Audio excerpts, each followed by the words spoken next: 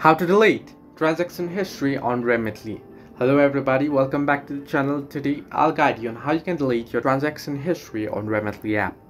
Now the process is quite simple. Simply open up your Remitly and make sure you're logged into your account. Once you're logged in, it'll open up. Now opening up or loading up might take a few moments depending on your device and your internet connection.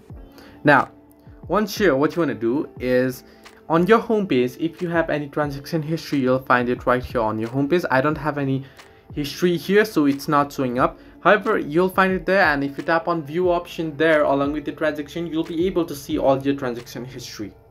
Now unfortunately, you won't find the delete option there.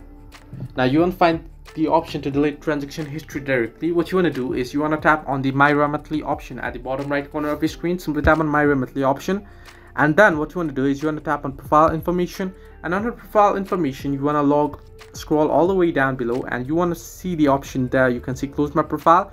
Tap on close my profile, and now you want to click on I understand, and you want to close your profile. Now there is no any option to delete your transaction history on Remitly. However, what you can do is you can delete your profile and then you can create a new profile, and once you do it, your previous one and all your transaction history will be gone. So this is the only way you can delete transaction history on Remitly. Hope this helped you. Do like and subscribe, and do not forget to leave a comment down below if you have any further issues.